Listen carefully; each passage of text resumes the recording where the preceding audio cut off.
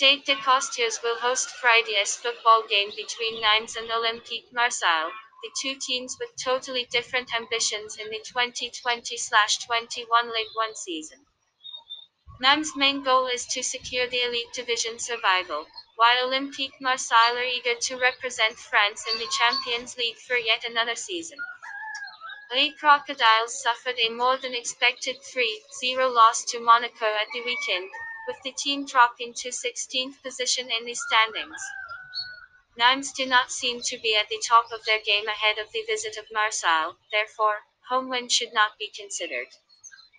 Omar on a four-game winning run in the French top flight, and they are surely capable of beating Nimes behind closed doors. In their last meeting at Stade de Costiers, Olympique Marseille defeated Nimes 3-2. Balerdi returns to contention following his ban in the Champions League, while Sakai and Sanson should recover in time to face Nimes. Midfielder Doe is banned for the hosts. This match will be played on 04/12/2020 at 23 o'clock. Prediction 1.